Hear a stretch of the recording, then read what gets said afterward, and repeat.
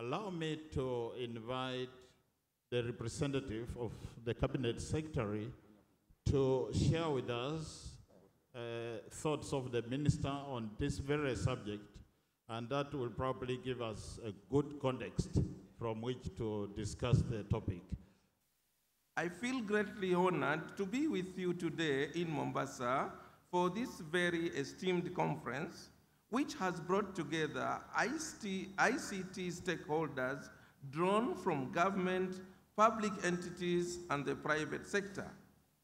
Ladies and gentlemen, I regard this as an opportunity to dialogue with you on the pertinent issue of how we can use technology to enhance our operations so that the citizens of this country can access better services and reduce the cost of doing business.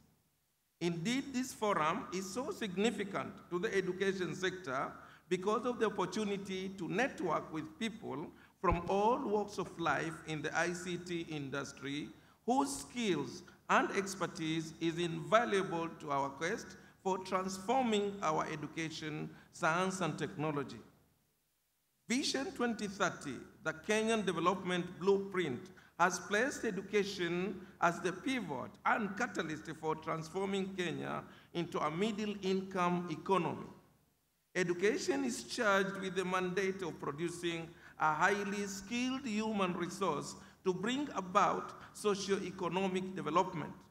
In this regard, we are committed to equipping our learners with 21st century skills to be well prepared to handle and cope with the challenges of a fast-paced and technologically sophisticated world.